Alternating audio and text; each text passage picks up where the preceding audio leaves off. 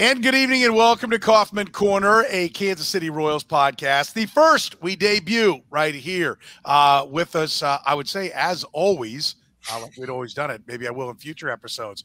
But the good doctor, Dr. Rany Jazayerli, of course, one of the founders of Baseball Prospectus, author of Rob and Rany on the Royals, Rany on the Royals, written for The Ringer, Grantland, The Athletic.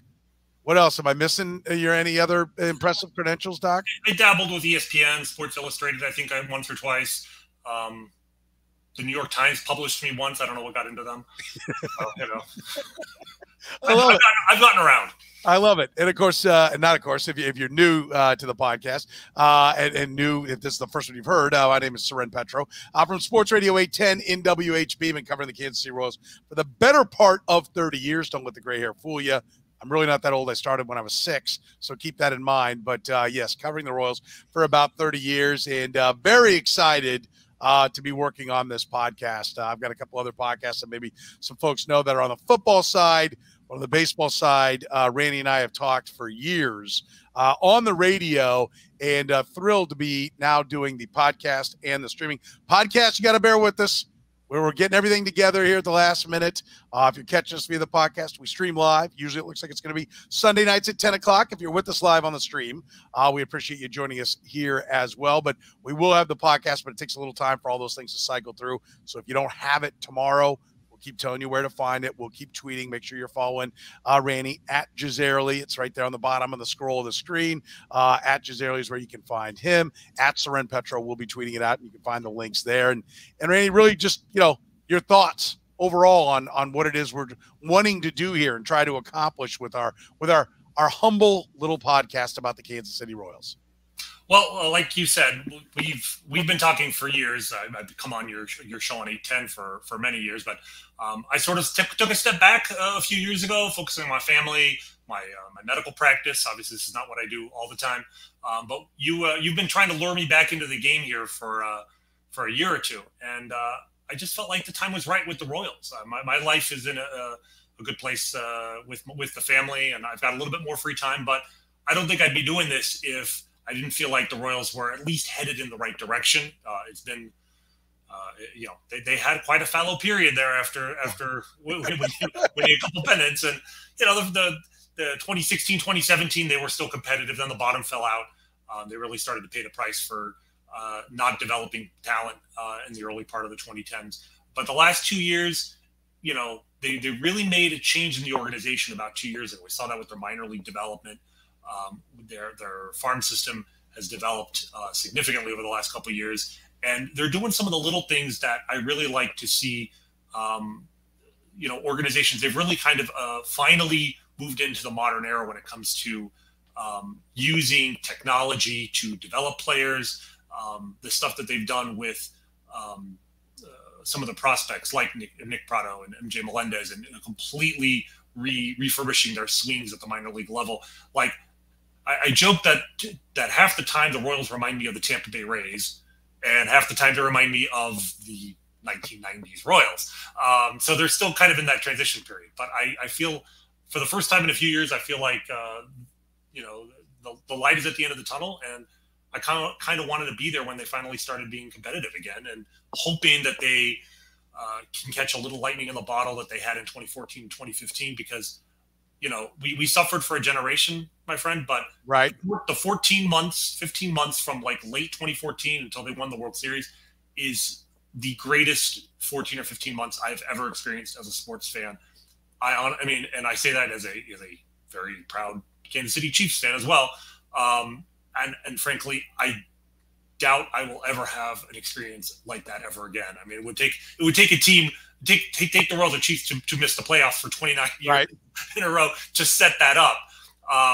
So that was part of it. But I want a taste of that again. It's been a while now, and I think the Royals are, it's good. They're taking two steps forward and one step back, but I think they're heading in the right direction.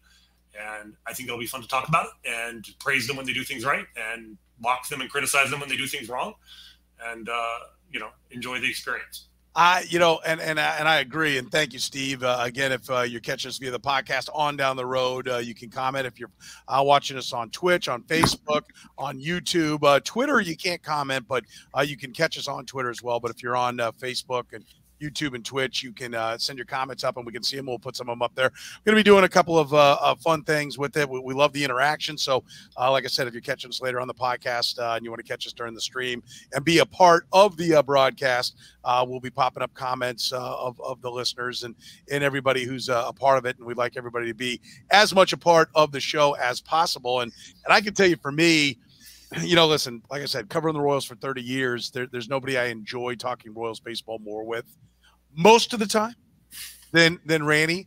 But the times I don't enjoy it are the times that I've been challenged and disproven, or proven wrong, and which is something that, like at that moment, I don't like. But later on, I go back and I'm like, all right, that was good stuff. And I learned something. And there's nobody I learned more about Royals baseball from than Rany Jazayerli. And so I'm looking forward to it. I love the idea.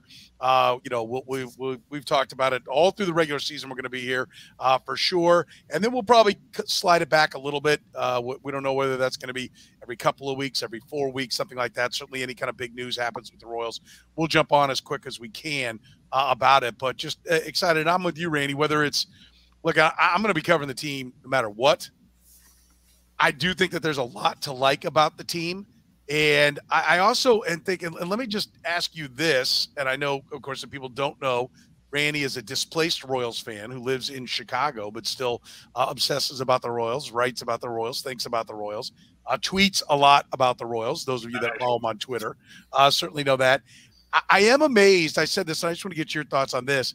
I'm amazed that I consider it almost kid gloves that the Royals get treated with in Kansas City. Like, I heard a couple of people be like, well, I'm not even worried about what the record is this year. I just want to see this. And I was like, if anybody ever said that about the Kansas City Chiefs, they would be, thrown out of their job in the media. Why do you think it is that Royals fans are so much more patient and or tolerant of a lack of success? I mean, the cynical answer would be what the term the soft bigotry of low expectations. Like if you're a Royals fan over the age of about 25, then you know what it's like to root for a team where losing 90 games is a successful season, and maybe they've just been conditioned to not expect much from their team. And I think that baseball's financial structure, which the powers that be in baseball love to promote the idea that it's really difficult for a small market team to win. I think that is vastly overstated, but I think that the perception among baseball fans is that the Royals, on some level, are handed a weak deck, that the cards are stacked against them. I would like to politely disagree. I mean, like right. You mentioned the Tampa Bay Rays. Obviously, we've seen what the Oakland A's have done over the years, and I'd also like to point out that while the Royals do play in a small market, and maybe they can't afford the payroll of the New York Yankees or the Los Angeles Dodgers or whatever, they're not in the same division as the New York Yankees and Los Angeles Dodgers. And the single greatest thing that baseball has done for the Royals is put them in the American League Central. And they're going up against the Indians, the White Sox, the Tigers, the Twins. There is no reason from a financial standpoint that they cannot hang with those teams. In fact, at this point, I would say they're in a much better financial situation than the Cleveland Indians are. Right.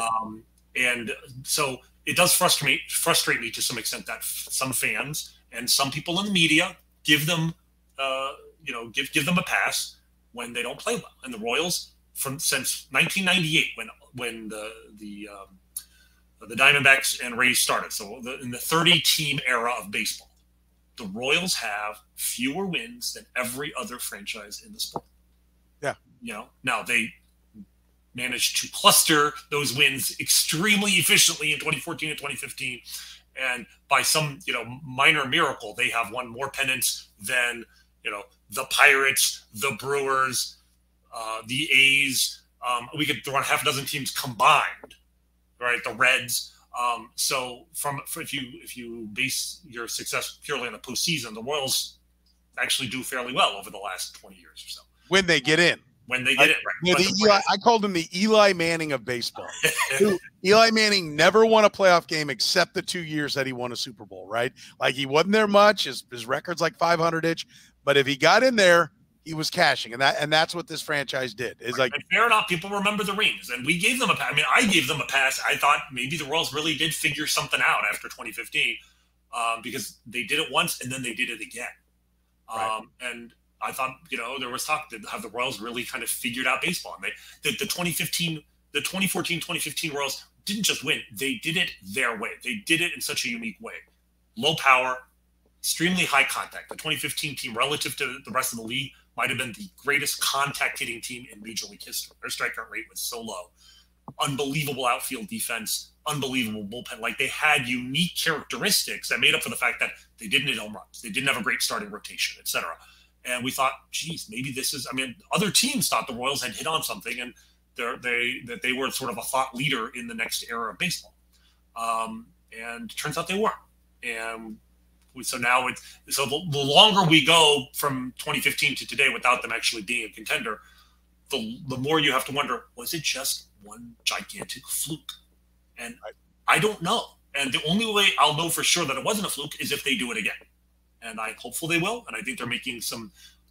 They have acknowledged that they were doing some things wrong because they have overhauled the way that they do teach hitting in the organization, emphasizing patience, emphasizing swing playing, and they've turned around some careers that we thought were hopeless in the minor leagues.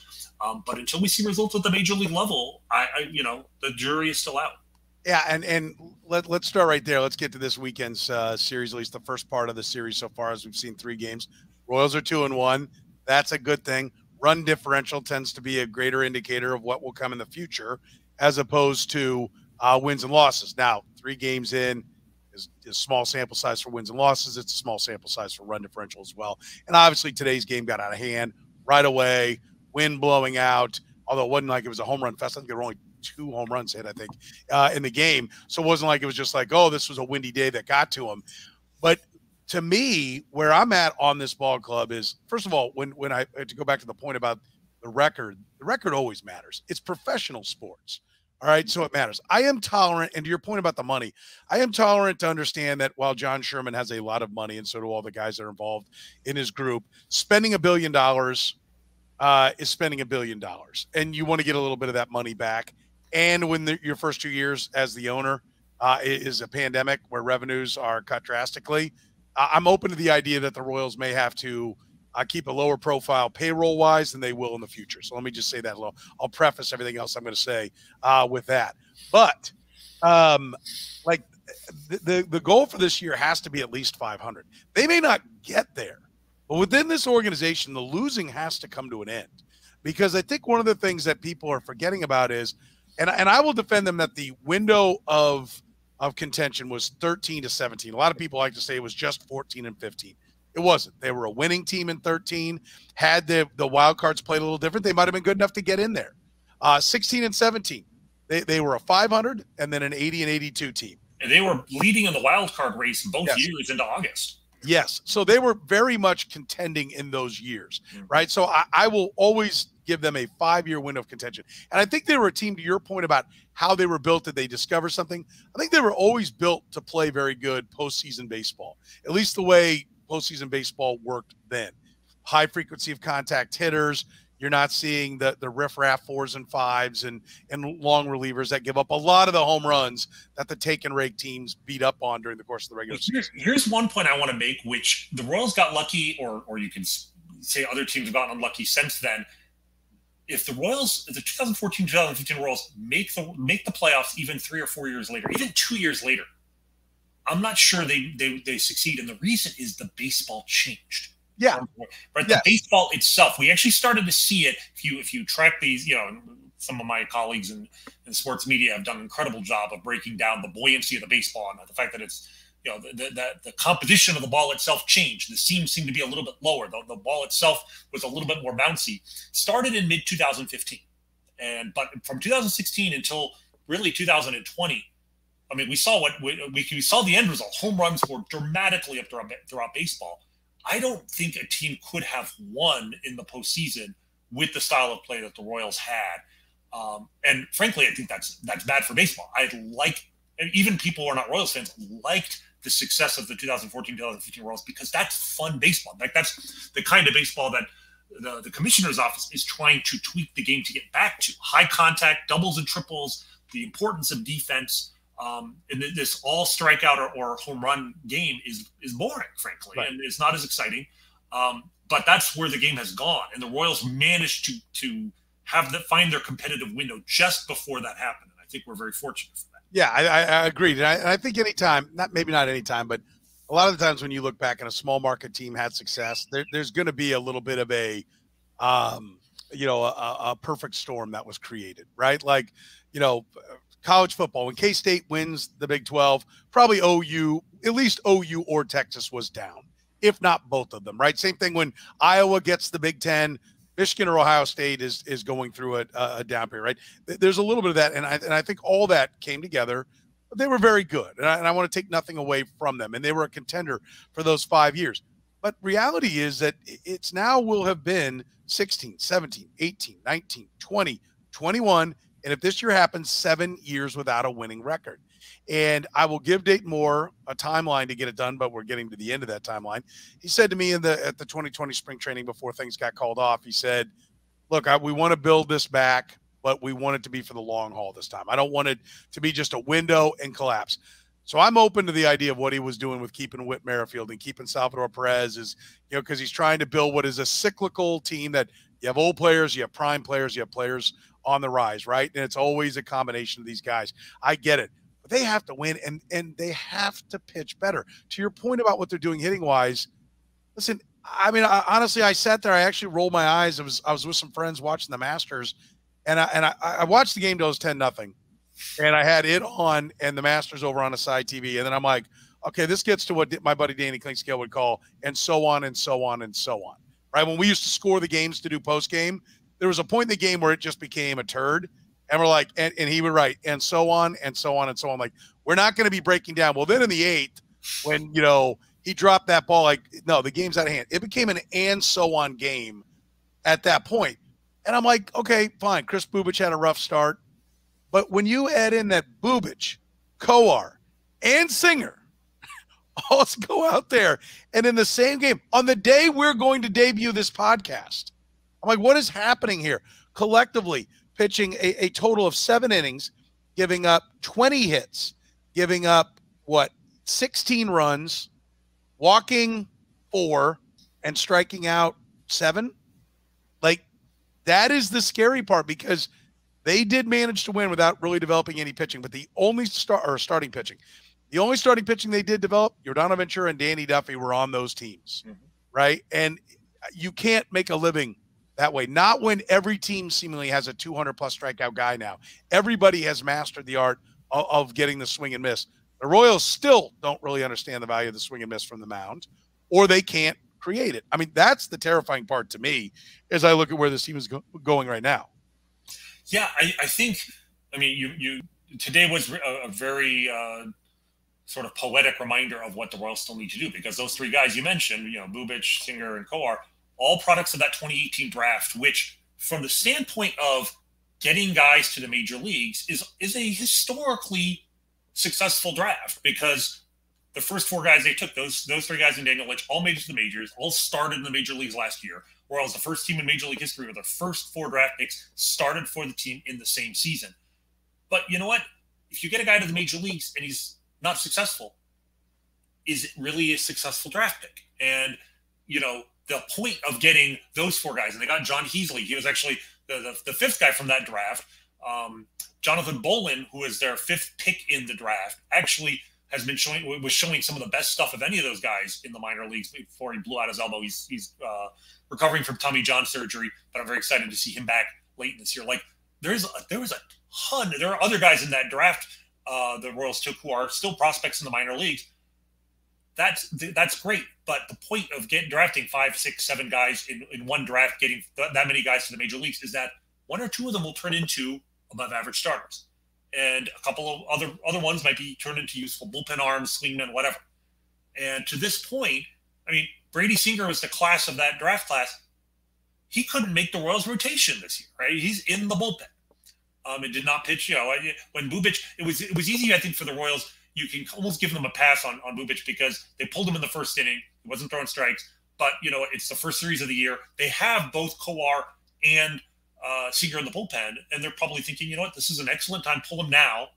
An excellent chance to get those guys a couple of long innings and sort of get them some experience, but also give them an opportunity to win their job back. I mean, the one thing I will give the Royals credit is they do have a lot of guys. They have a lot of depth right now in the major league. They have a lot of guys who deserve the opportunity to pitch in the major leagues.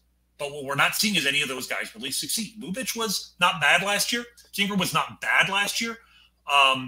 Daniel Lynch was very disappointing, although he made some strides. He made some adjustments. He had to go back down to the minor leagues. This is a common theme with the Royals. They get to the majors. They don't pitch well. We'll get to possible reason why there. Went back down to the minors and made an adjustment, came back, was better. Jackson Kowar was kind of a disaster last year, and then went out today and gave up 7 runs in 3 1/3 innings. I know you've got something about that. Yeah. Let's talk about the disaster, because Curtis, our friend Curtis Siebold, who works with me on the radio show, tweeted this out. The last 9 Royals pitchers to allow at least 5 runs in an appearance, either as a starter or reliever, including today. Going back, Jackson Kowar, Chris Bubic, Jackson Kowar, Carlos Hernandez, Jackson Kowar, Brady Singer, Jackson Kowar. Now, Bubic and Singer and Hernandez are in there that are part of this new wave, but at least they're in there once. There are 9 appearances, and Jackson Kowar has 6 of them. Curtis pointed out the fact that he said one of them is that, being on that list when you've only had, what he said, 6 of those, he's only had 9 appearances in his career, and 6 times he's been absolutely destroyed. I mean, that is, look, Eno Saris was on with us, and I don't know if you saw his fantasy baseball column that he wrote about a month or so ago.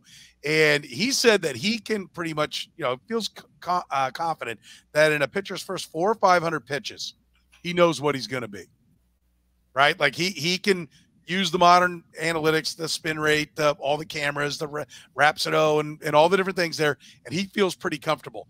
We're getting there with Kowar, and the returns, it means not good is what it is. If Eno's right. Now, I want to see more of his data and see him come through it. But he was very down on all the Royal starters, right? Like Mike Minor, this is before Mike Minor had been dealt. Mike Minor was tops. Danny Duffy was right in there. Of course, Duffy, I don't think he'd signed with the Dodgers yet. And I know he was with the Dodgers last year. But just I was looking through guys that had come through in the Dayton Moore or been a part recently of the Dayton Moore regime.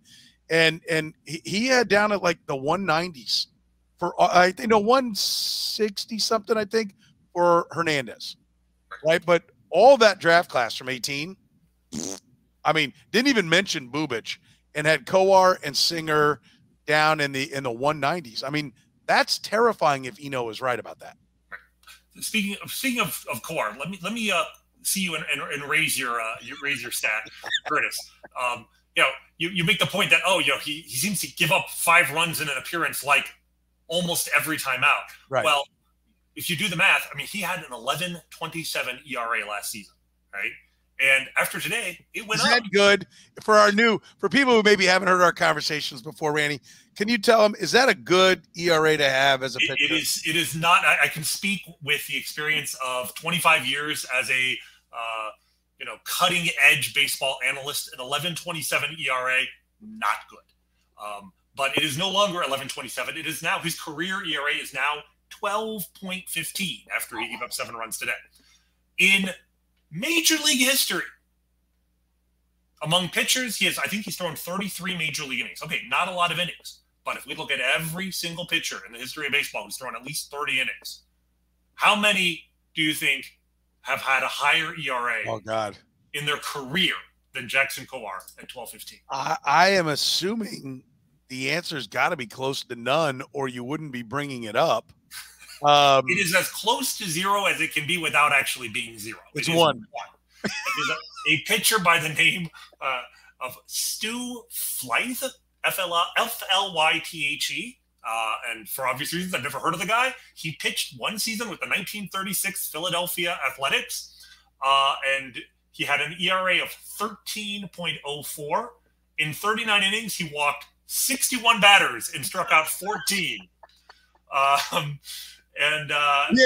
He had no control, but apparently no stuff either. No stuff either, exactly. And this is, the Philadelphia Athletics in the 1930s.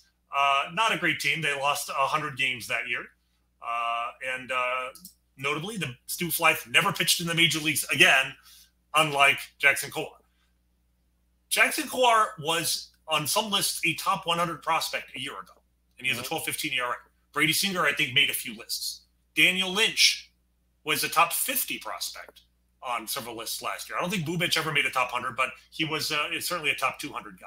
So the point you're making is that these are guys in the minor leagues, pitched very well, were well thought of by scouts. I mean, these top 100 lists are, not purely performance based. This is a, modern prospect analysis is a very sophisticated, I think, amalgam of performance as well as scouting.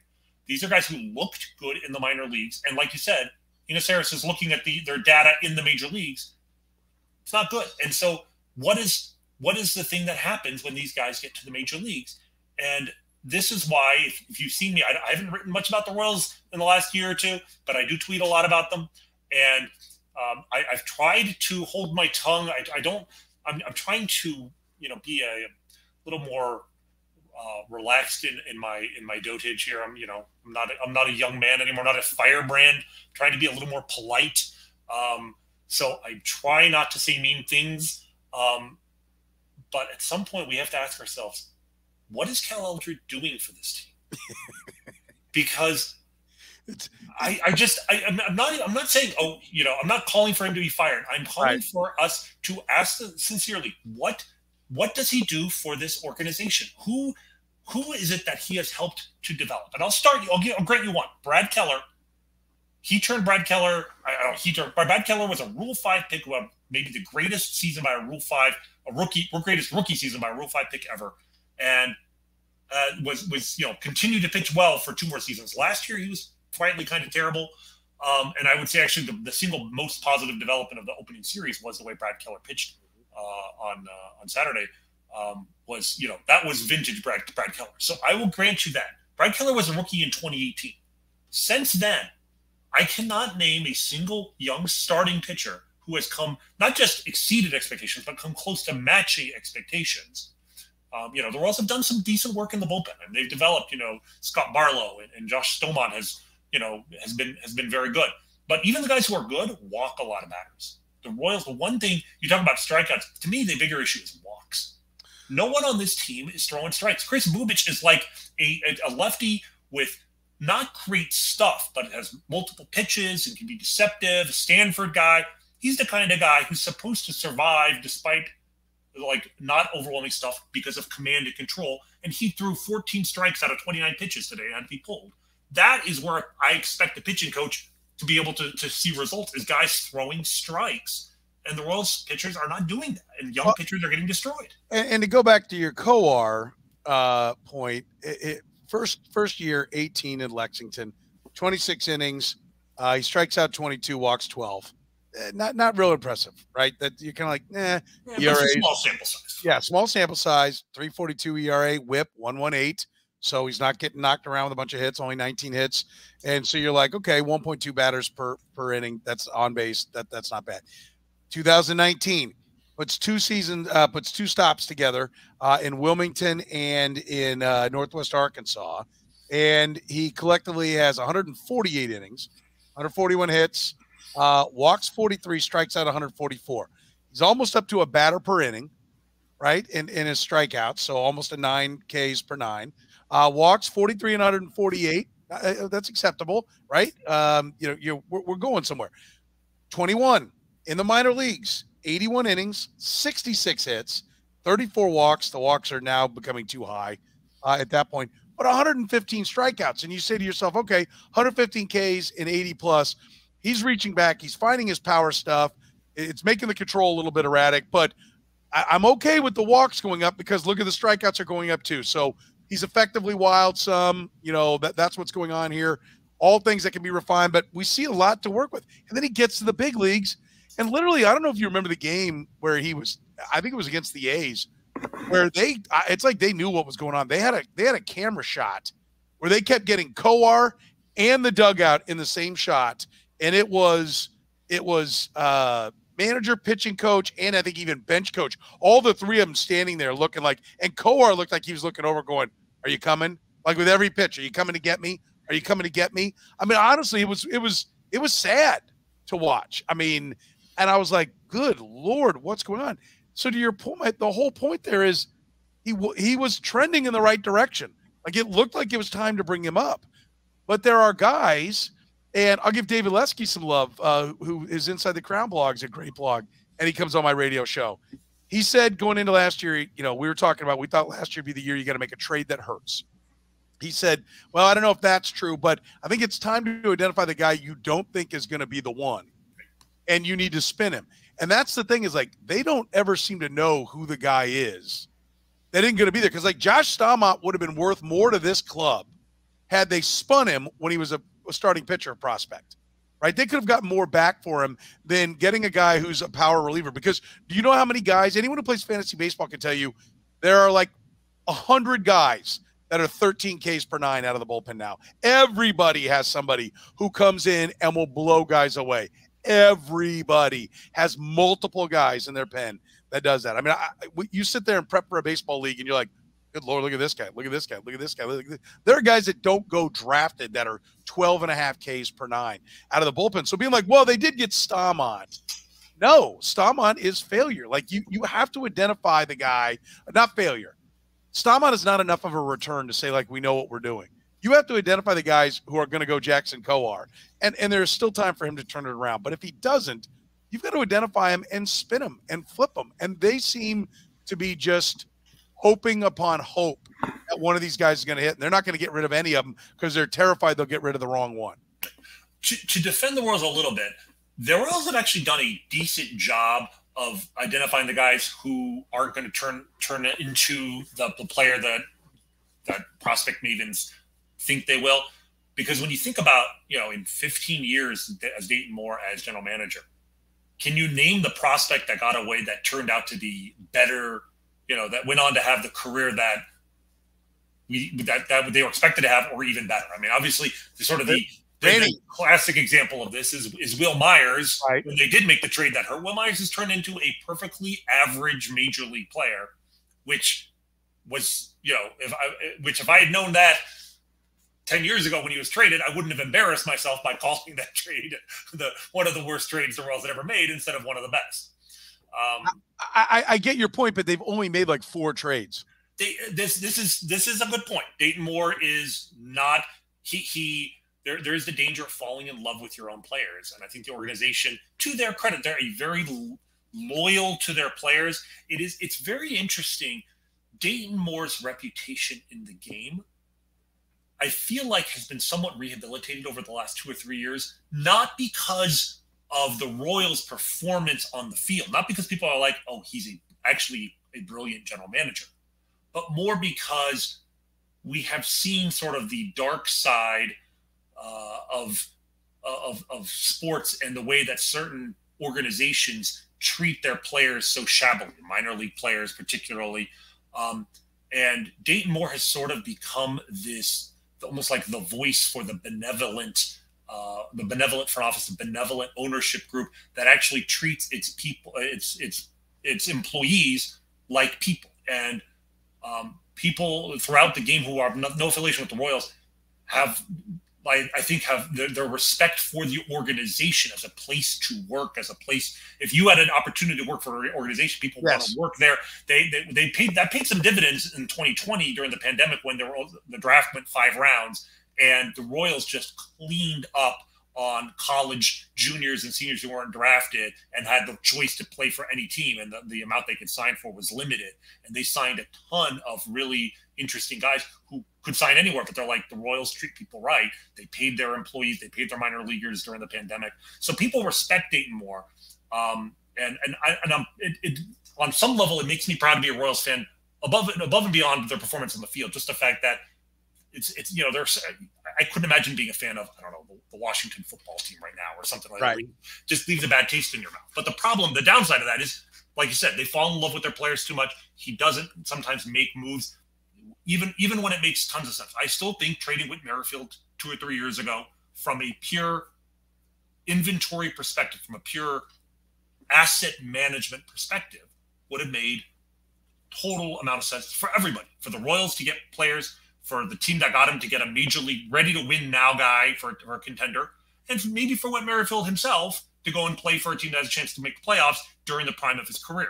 Now that the Royals are moving into that stage where they hope to, he's 32 years old now. Last year was a bit of a dip for him, and the concern is he's not the player he used to be. So they do make decisions sometimes that are great from a people perspective, but not necessarily great from a baseball perspective. Well, and that's great. Then everybody in baseball, when they get fired for another team, will line up to come get a job here in Kansas City. But I think to your point, and listen, I am rooting for Dayton Moore. I love the guy. He is great. Every time I see Dayton Moore, he asks me about my daughters. He remembers I have daughters. I mean, he is a genuinely good human being, and I am rooting my ass off for him. And it's hard to have to sit and question things. And I haven't, I've given him a leash, I think, of 5 years, right? But now and I had somebody put up here like another Roses and Sunshine. Like, no, it won't. But somebody's got to, ask the questions that need to be asked, right? And I know both you and I are not afraid to do that. He is a great human being. And I do believe he creates a culture that benefits a baseball team. But to quote him, when I asked him, I said, hey, if it came down to player A or player B and one seemed like the better guy, or like, I said, which guy are you going to take in a draft? He said, talent always reigns supreme. It's always first and foremost about talent. Now that of course, with the caveat of like, if we think the guy's going to self-destruct, we're not going to take him, right? Because his talent's not going to get on the field. But so I do think there's something there to what he does. And I think creating that culture and that environment helped that team win. I also think the fans of Kansas City finally being fed up, and in 2014 demanding the firing of Dayton Moore and Ned Yost, and being pissed. I'm going to tell you, the players, there was no love affair between the players and the fans of Kansas City. I was in that clubhouse, and I've got still on tape one guy MF and the fans up and down. And I told the Royals front office, I said, okay, here it is. I said, now everybody has a bad day, so I'm going to let it go, right? But I got it. And if I hear it again, then they're both going to be played, right? And so I think they were feeling the pressure, and they didn't burst. It wasn't the love that got them over the hump. Being in that clubhouse in 14, I feel like what did it was the fans had it. And they got the kick in the ass from the fans that I think sometimes an organization needs to give you. And I don't know that they can do that. I do think it's a great place to work, because it's like you're never getting fired. No matter how bad you are at your job, you're not getting fired. That's a great place to work, but I don't know that it makes for a great place to win. I would like to say that's a harsh statement, but then I look at the fact that Cal Eldred is still the pitching coach of the Kansas City Royals. And, I mean, at the end of last season, I mean, there wasn't even a hint that his job might be on the line, that they were disappointed with his performance. It was just, it was to me kind of a tone deaf move that they didn't understand. Maybe my little corner of the Twitter world is not a representative sample of Royals fans. That's probably true. But I can tell you, our little corner of the world, patience with Cal Eldred has worn out, because, the Royals have been spending so much draft capital on pitching. They took all those pitchers in 2018.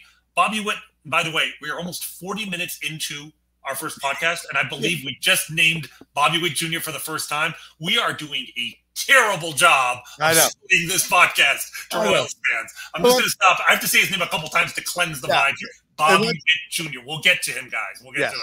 Yeah. But but in 2020, they took Asa Lacy. There were some other really talented hitters on the board. They took Asa Lacy. Asa Lacy, everybody agrees, the guy's got incredible stuff. Throws 99, 4 pitches. Can't throw strikes yet. This could become a problem. Last year, they shocked the world. They had the 7th pick in the draft. There were 2 really good high school hitters that I really liked that they could have taken, Brady House and Khalil Watson. They went completely off the board, tried to save some money, took a high school pitcher, Frank Mazzucato. Might be great. With the money they saved, they took another really high bonus guy in the 2nd round, local kid, Ben Caderna, right? They took another pitcher later on, Shane Panzini, another high school guy. Pitching. Well, if you're, and I know Dayton Moore loves to say pitching is the currency of baseball. And my response to that is, I'm sorry, Dayton, I disagree with you because I'm an arrogant SOB, and even though I've never worked in the game, I have my own opinions. No, talent is the currency of baseball. Yeah. And if you don't, you know what? And if pitching is the currency, you know what you can do with currency? You can sell it. You can also buy it. Yeah. So if you have talent, develop the hitters, trade for the pitchers if you can't develop pitching. And the Royals, we're seeing it on the field right now. It's still very much in flux. Today was a really seminal day, I think, when you had 3 guys went out there. All 3 of them gave up more runs than innings pitched. If you can't develop pitching, then why is this guy still being employed? Yeah. Let's turn the corner. Let's talk about the hitting. Let's talk about Bobby Witt Jr. MJ Melendez and Nick Prado look like they're on the way. I know we're going to get to our minor league minute coming up here a little bit later on, something we want to feature each time we do our podcast. But Bobby Witt Jr., I just threw down what I think his career is going to be. 275, 350, 500. So an 850 OPS guy, 400 career homers, 1,250 RBIs, 1,400 runs, 250 stolen bases. Right? I'm now, what am I going on? Everybody else's. People I respect. Keith Law, Jeff Passan's work, the fine works of Baseball Prospectus and Fangraphs and different things like that. I'm no scout. I can see how fast he can run. I can see the way he can get low, like the nimbleness of his body to be able to dig, to be able to make that stop, reach out, get it, come up firing. You can see that this is an elite level athlete. It's an elite level athlete who has consistently put the bat on the ball. The strikeout rate's a little high, but I think that comes with a lot of power, so it's acceptable. And it comes with a pretty good eye as well because he takes his walks.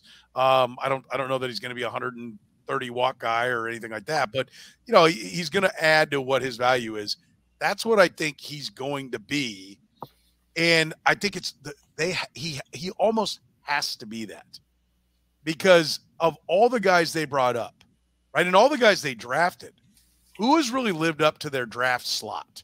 Has Eric Hosmer at 2 lived up to it? Has Mike Moustakas, or Hosmer at 3? Has Moustakas at 2? We know Bubba Starling, flamed out. Nothing but love for the KC kid, but it didn't work. Like time and time, like Christian Colon at 4, like, they are so long overdue for a guy to hit and be a star. I know it's not easy to find a star. I know it's not easy to hit in baseball, but it's not as hard as this organization has made it look. This guy, though, looks like the real deal. Do you agree? I do, with the only caveat is what you just said, is the Royals' history with this. And it's, you talk about the frustration the fans had back in 2014.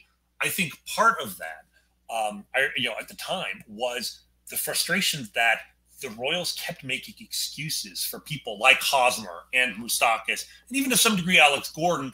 You kept hearing, it takes 1,500 at-bats to really evaluate a player.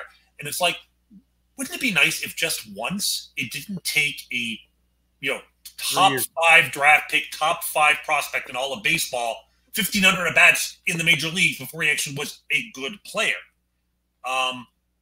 And I mean, I don't remember Juan Soto taking 1,500 at-bats to figure out how to play in the major leagues. Carlos Correa didn't. Wander Franco didn't. I disagree. In fact, if anything, players get to the major leagues now more prepared, I think, than they have ever been, because they are, if you're a talented high school player, you're not just facing the high school kids in your district who are throwing 85 miles an hour. You're going to like the area code games. You're playing maybe for Team USA. You are seeing the best competition in your age range in the country.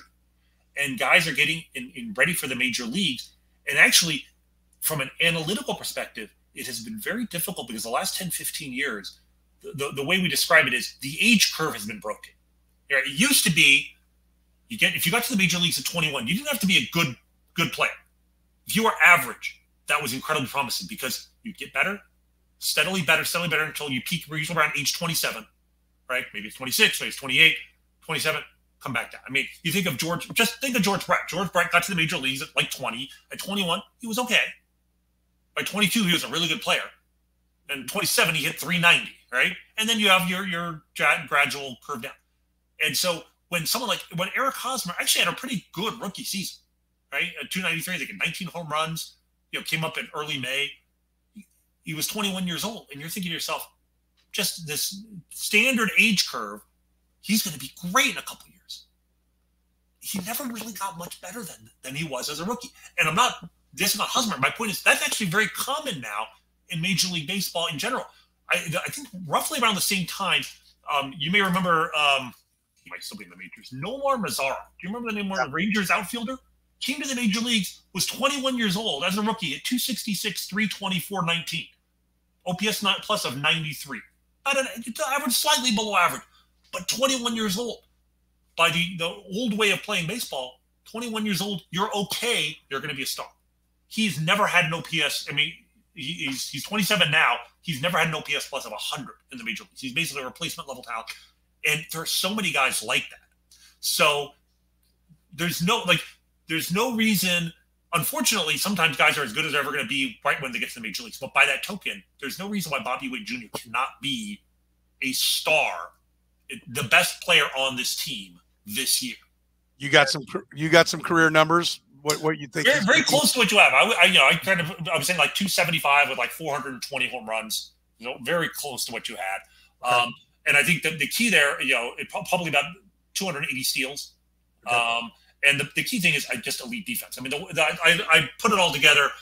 I look at him. I'd like to think that he could have a career, especially at third base. One of the things I do like the Royals have done was moving Bobby Witt to third base. And I know a lot of people think that, it's silly to move such an elite prospect to make way for someone like Alberto Montes who can't stay healthy.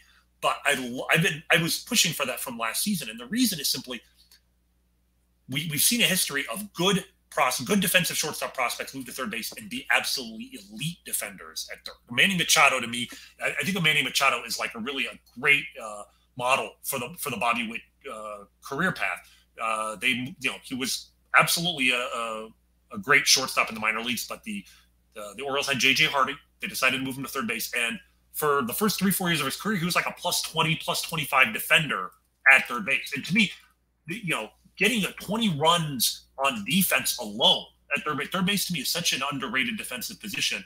He's going to hit wherever he plays. He's going to be an elite hitter at third base or at shortstop. But if you give me an above average hitter who's also a plus 20 defender, that's a 5 or 6 win player. And I think he could have like a Scott Rowland type career path, maybe a little fewer walks, but a lot more speed. And Scott Rowland, he's, from an analytical perspective, is a Hall of Famer. He's not in the Hall of Fame yet, but I think he will be here in the next couple of years. I think he ended up being like 70 wins above replacement for his career. That's an optimistic projection for sure. You think about the best Royal, the best comp in the Royals organization to Bobby Witt would be Alex Gordon, who was a number 2 pick, and ended up, I think, his career at 34, 35 WAR by Baseball Reference, which makes him, a top 10 Royal all time. I would not call Alex Gordon a disappointment. He had an unusual career path, but I think from beginning to end, he had an excellent career. I think Bobby Witt can be better. He's younger than Gordon was as a rookie. I think he's going to have more defensive value on the infield. And I think the fact that he has the speed that he has adds another element that even if he's not hitting at an elite pace, he's going to provide value in so many other ways. I've been been thinking about this, and I wanted to ask you, are you okay with the fact that they have, I know they're all good problems to have, but generally teams then take those good problems, which are really called depth, and they spin them to fill what are called needs. Okay. They have 2 elite power hitting catchers. One that's a proven commodity. One that's the best power hitting catching prospect in baseball. They have 3 guys that can play shortstop, presumably at a Gold Glove level. At least the Royals will tell you Mondesi's at a Gold Glove level. You like Bobby Witt in that category as well, and Nicky Lopez. Jeff Passan said should have won it. Forget about being nominated. Should have won it last year. I know the Royals thought he was robbed by not at least getting a nomination there. They have 3 of those guys, right? Throw in Whit Merrifield. They have 4 premium middle infield guys. Yet they can't develop outfielders. They are struggling to find starting pitching. Are you okay with this? And if they're going to make a switch, why haven't they figured out the switch of where MJ Melendez is going to play and gotten him there and said, this is where you are? Why didn't they look at it and go, okay, to me, the fact that he hasn't been playing left field or third base or first base or whatever it is, again, comes back to we're not really sure. We're hoping. but we don't want to move anyone until we see what happens, right? Like the depth is great, but at some point you need to be good at all the spots. Like Michael A. Taylor in center field, and Benintendi is almost, he's almost a winner's curse, right? Like if he doesn't play well, you don't want him, you let him walk, right? If he does play well, he's too expensive. He walks because somebody else is going to pay him more, right? And so like the whole outfield is a mystery after this year, right? So why not be spinning some of these guys to fill outfield spots? Why not some of them on the seat of the outfield? Why not some of these moves? No, absolutely. And you make a very salient point. I will say with MJ Melendez specifically, the Royals it's a very unusual position to have two elite catchers. Have an elite starting catcher and then an elite starting catching prospect. And it's a really tricky problem because if you have two elite defensive shortstops, you can move one of them to third base, as we just saw, and you can get value and almost as much value because, you're losing a little bit of positional value, but you're getting so much defense. You have two elite center fielders, move one to left field or to right field, and you've got a great, there's no downside there. You've got two elite first basemen, but what a DH. I mean, the Royals, they're not, I wouldn't say elite, but, if Nick Pratto and Vinny Pasquantino both pan out, okay, Vinny Pasquantino is your starting DH. Catcher is the one position on the field where if you move that guy off the position, the positional value you lose is immense. And the skill set of a catcher just doesn't translate very well anywhere else. It doesn't translate up the middle at all. I mean, we've seen one catcher, right. Craig Biggio in my lifetime, who basically moved to an up the middle position, and it worked. Right. And he was a very unusually athletic catcher. I mean, as a catcher, he was like stealing tons of bases, setting all sorts of like speed records for catchers. Maybe a young Jason Kendall could have moved. I mean, Jason Kendall could steal a ton of bases. I don't think MJ Melendez is that guy. That's not his skill set. If you move him to first base, there isn't a bigger positional difference in terms of the offense that you expect from two positions than catcher and first base. A catcher who hits 270 with 15 home runs, that's a top 5 catcher in the league. First baseman who hits 270 with 15 home runs is, in danger of losing his job. Yeah. The only position that really makes any sense to move to is third base, and that is very rare. I've seen basically two catchers who moved to third base, two top catching type prospects moved to third base and ended up having long careers. One of them was Todd Zeile, you may recall, who had a very long career at third base. He had some of the worst defensive numbers. And mind you, in the 1990s, we didn't have these numbers. This is all in retrospect. But he didn't have a great defensive reputation at third base. And his numbers suggest it really cost a lot of value. He was not a good defender. The other one was Brandon Each with the Tigers. And that career the career move saved his career. He was actually an elite defensive third baseman. But ended up hitting well enough to keep his job there. But that's like two guys I can think of in about 30 years. So when you have an MJ Melendez, to me, and this is it was one of my hot takes I threw out on Twitter last year and almost got me ratioed. I said, do you trade this guy? Because the only way you're going to get value for him is keeping him a catcher. Trade him for an elite center field prospect, an elite outfield prospect. Because otherwise, people are like, oh, you move Salvi to DH. Okay, fine, you move Salvi to DH. You're losing the defensive value, the positional value of Salvador Perez. Maybe what you do, I mean, although I will say, if Salvi's going to hit 48 home runs, right? If he's going to be a 40 home run hitter, that bat does play at DH. It plays there, but it's still, you lose the value. He plays because he's so good, but like a catcher, it's elite. And you go from an elite hitting catcher to a good hitting DH. I'm just saying, you're going to maximize the value by moving him for another player. Agreed. And I'm on 100% on the same page with you. But who was the last DH that hit 40 home runs for the Royals? Jorge Soler, was he a DH? I guess he was more of a kind of. I mean, yeah, okay. Before him, it never happened, right? Yeah, I mean, usually they're DH. I mean, if they had a DH that could hit, that would actually be something for the Royals, because usually it's Mark Quinn or the toad of the month. Now, when they won the World Series, they did have a good DH. They went out and got him, right? They signed him. Now coming off one of the weirdest seasons where he held out. One coming off a freak ankle injury, then holding out into, and signing late. His numbers were a wreck because he didn't sign and wanted. No, it worked out very well. I mean, obviously, they had Billy Butler the year before, and Billy Butler was, that was the position he was born for, and that's fine. you can't just assume you're going to get production from DH. The way to thread the needle here, which I've heard people say, is you keep both of them, and then you start Salvi 90 or 100 times behind the plate, and you start Melendez 60 or 70 times, and then the other days they DH. So you basically always have them both in the lineup, one at catcher, one at DH. You basically don't need a third catcher. They're the two catchers you go with. I guess that can work. I don't think I've ever seen that happen where a team has two elite catchers that they just kind of share the job like that. And again, I'm not saying they have to trade him, but the fact that the Royals don't even seem to consider that an option. Right. Sometimes the Royals, Dave Moore said this himself a couple of years ago. He's like, I need to be more transactional. I think that was the term he used.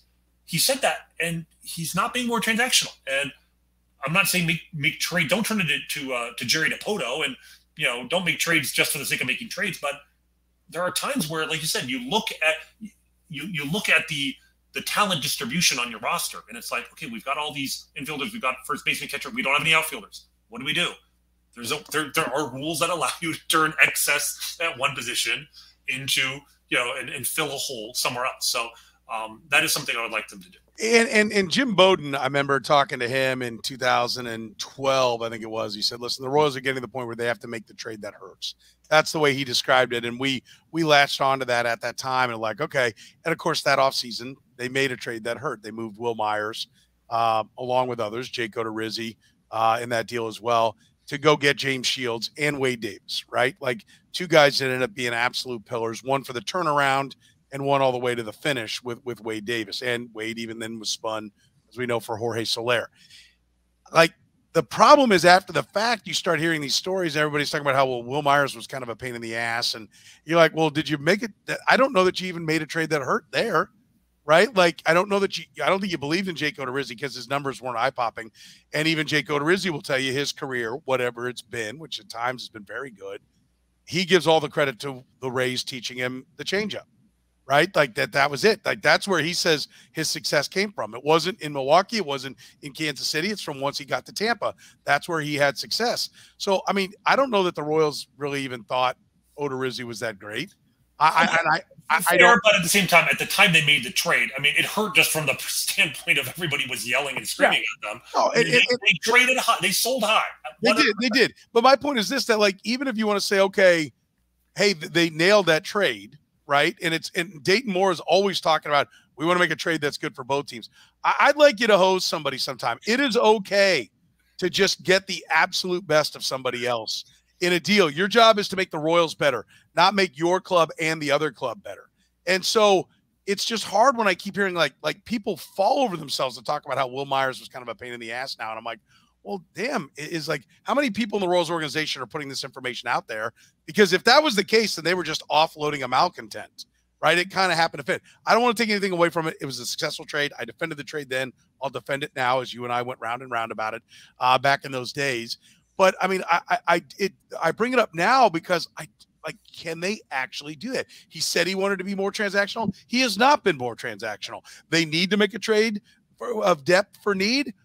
Why should we believe it's going to happen unless MJ Melendez turns into a raging pain in the ass? Then perhaps he would be dealt. Well, I think what's interesting to me is I thought that's kind of where we were headed with all the rumors in spring training about the Royals trading for Frankie Montas. I did too. I thought that was the trade that's going to hurt. And I was a little bit concerned just because it's like, okay, you make that trade, you only get him for 2 years.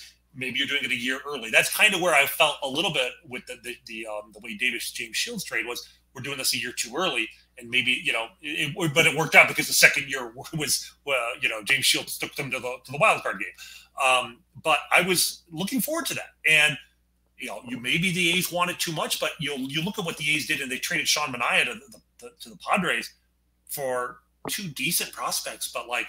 I would have given up that much talent even for 1 year. Sean Manaea is only under contract for this season, but I mean, especially this is recency bias with what happened today. But man, if you could trade one of those 2018 draft guys, if you've thrown Kowar or even Lubitsch or Singer into a trade for Montas, that's the trade that hurts. But it's like you've got to evaluate your own guys. Like they did with Will Myers, and say, okay, this guy, the perception of this guy in the industry is higher than what we actually know this guy to be. this is the time to move him. I don't think they feel that way about a Melendez. They actually genuinely like those guys. Then you move Sal Perez. Well, that's the trade that you absolutely make. But my God, if they wouldn't trade Whit Merrifield, I know they are not trading the icon of the franchise, the guy whose number is going to be retired one day, Salvador Perez. It's just, and so, not going to happen. So, and I agree. I don't think it's going to happen. Do you agree with me? Just kind of just a little bit on this, because we got a couple other things we want to hit before we get out of here. Do you agree with me that by keeping Whit Merrifield and keeping Salvador Perez, Bobby Witt Jr. needs to be a success and has to be a success right away? Like, that's what those guys were kept for.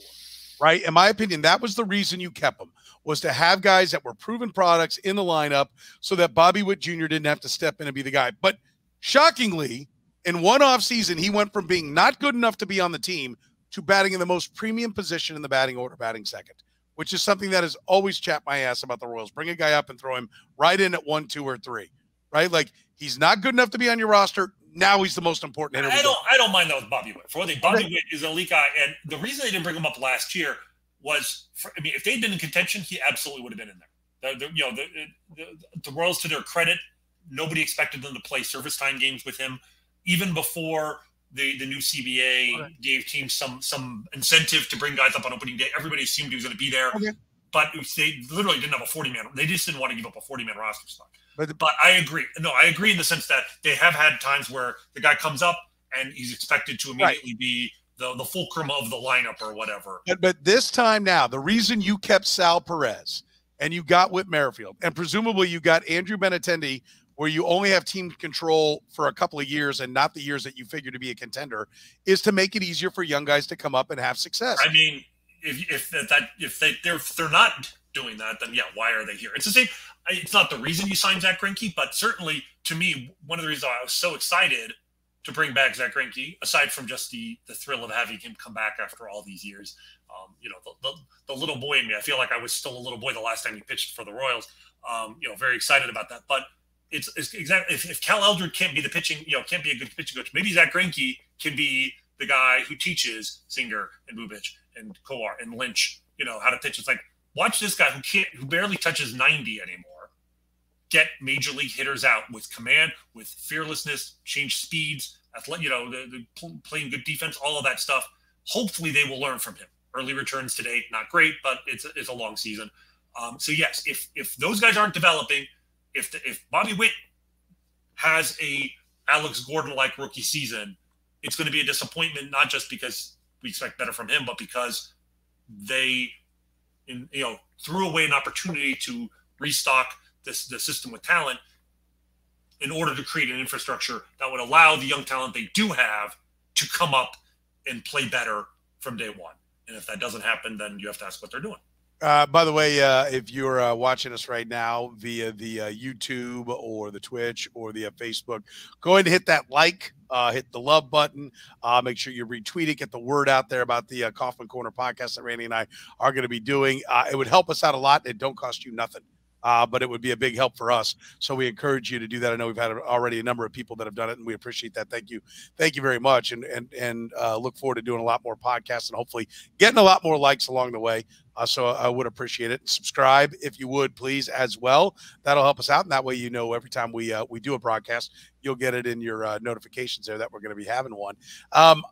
Any other likes, dislikes, any other takeaways from this opening series that you think deserves mentioning right now?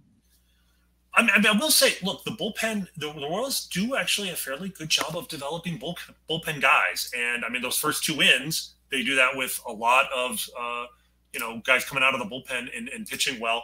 Barlow was a huge find. I love Stomont. But even the guys like, Colin Snyder, who I was a real surprise being added to the 40-man roster. His numbers in the minor leagues weren't great. And it's one of those things where I feel like the Royals have turned the corner a little bit in that 3-4 years ago, they put a guy like that on the roster. And it's like, and my perception is, they don't know what they're doing. And now my perception is they may know something that's not showing up in the numbers. He went out, he pitched well in his major league debut. It's very early. But like Jake Bretz, who was a minor league free agent signing a year ago, and had a very, very nice rookie season, and throws 99 from the left side, walks too many guys like like everyone else on the team, but has the stuff to do that. The Royals have done a good job of finding guys, in the minor leagues who are not necessarily heralded, and getting the most out of them in one inning stints. So that part of it, I do feel like the Royals, without spending a ton of money on their bullpen, have gotten good results. And last year they brought back Wade Davis and Greg Holland for sort of a retirement tour. It was nice. It didn't hurt. We weren't going to win anyway. But ultimately, I mean, you look at the bullpen results, and they were dragged down by those two guys. This year, pretty much everybody in that bullpen. I mean, I really love the Amir Garrett, the trade of Mike Minor to get Amir Garrett. Yeah, the guy's got a lot of attitude. He's feisty. If there's ever an all-out brawl with the other team, I want that guy on my side. But he's also really talented, and I just love the bullpen. And playing the role of Calvin Pickering in the bench clearing brawl will be Amir Garrett. Maybe not quite as big, but he plays big in the fight. Yes. So before we finish up, there is one other piece. I feel like people have stuck with us this long. There's a little, I don't want to say good news, but very interesting news item that I feel has completely gone under the radar. Okay. That I want to bring up regarding Bobby Witt Jr. We'll call it our minor league minute, will we not? We could call it that. We could do that. Our now major league, but was minor league until a minute ago minute. Yeah. So Bobby Witt Jr. The one thing that really caught my eye, Jeff Passan, who is ESPN's national writer, right, but a Kansas City local, lives locally, has his ear on the ground with the Royals. I would say more than most teams, although he's extremely well connected with all teams. He in his by the way, a plug for my radio show. He's our Major League Baseball insider. He moonlights on ESPN, right, as their senior baseball insider there. But main focus is the segment he does each week in the program on Sports Radio 810 WHB. Jeff's a good friend of ours, and so I feel like we can. I trust when he says something about the end. What's going on in the game. I listen. He's as well connected as just about anybody in the sport, right? So in his 2022 MLB season preview, he's got a lot of things in here. I'm going through his column. Yeah, it's a good one, by the way. Yeah, and you get to the Baseball Insider hat. Here are 10 names that could pop up on the transaction wire. And like the first one, Aaron Judge, who we know came very, there was at least negotiations up until opening day about a contract. Number 2, Jose Ramirez. Jose Ramirez just signed a 5-year contract extension. Number 3 was Frankie Montas and Sean Manaea of Oakland. One of those guys has been traded. Number 4 is Bobby Witt Jr. What's Bobby Witt Jr. doing on a transaction wire? Well, let me read this to you. San Diego signed Fernando Tatis Jr. to a $340 million deal after 143 games. Tampa Bay guaranteed $185 million to Wander Franco following a 70-game rookie season. Witt, 21, is that caliber of player. Whether he stays at third base as he is expected to on opening day this season or moves to his natural position at shortstop doesn't really matter. He's the future of this franchise, and teams in smaller markets must be hyper-aggressive in locking up superstars early. Now, is he saying, I suggest the Royals should, if that's what he's doing, well, no duh. Or is he saying, I know something? Well, and I actually had that conversation the day that column or the day after that column came out with Jeff on the show, and I said exactly the same thing. I said we don't just report on the sports, we also report on the people who report on the sports, and Jeff Passan doesn't throw darts. And I said, so I'm going to put you on the spot right here. Are you telling me that you think a deal is done? And he said, no. I think both sides have discussed it. He said, I think they've backed off and said, we want Bobby to focus on baseball and not have to be thinking about a contract. So I don't think it'll happen this year, the way he detailed it a little bit more on the radio show, and people can go back. That would be 2 Thursdays ago if you want to hit my podcast on my radio show at 810whb.com and listen to that conversation and judge for yourself what Jeff said. But he made it sound like, at least not early. Let him get off and rolling and playing good ball. But right now he's got 2 hits in 3 games. I understand. I think they want to let him get started, but I do think you're right. They want to get this done sooner rather than later. See, but the more important thing is if Bobby Witt Jr. is willing to consider something like that sooner rather than later, to me, that would be the most important development of the entire season. If you get him signed, and we just talked to you, you just mentioned how the Royals, it's like, oh, they always want to make trades that help both teams. Why not make a trade that just helps you? Like, it's great the Royals want him to get his feet wet, but you know what? Do what's best for the Kansas City Royals too. And that might not mean waiting until he has a Rookie of the Year season, and the price, and then suddenly you're like, do we really want to commit $250 million or whatever it is? Get this guy signed. If you can, what the Wander Franco deal is a great template for that. Maybe throw a little bit more on. I don't know, but like, if you could put him in a Royals uniform for 12 years, if that contract ends in a year that ends in 2003, then suddenly Kansas City has the greatest player in football signed into the 2030s and the #1 prospect in baseball, at least by some rankings, signed in 2030. That is a situation that literally no other franchise base of any city in America would have. That to me would be an extremely positive development. I'll go you a step further. I don't even think it's like if you could, they have to. There is no discussion about it. Because one, he's got to be as good as you're talking about, because it's been too many times that guys haven't been.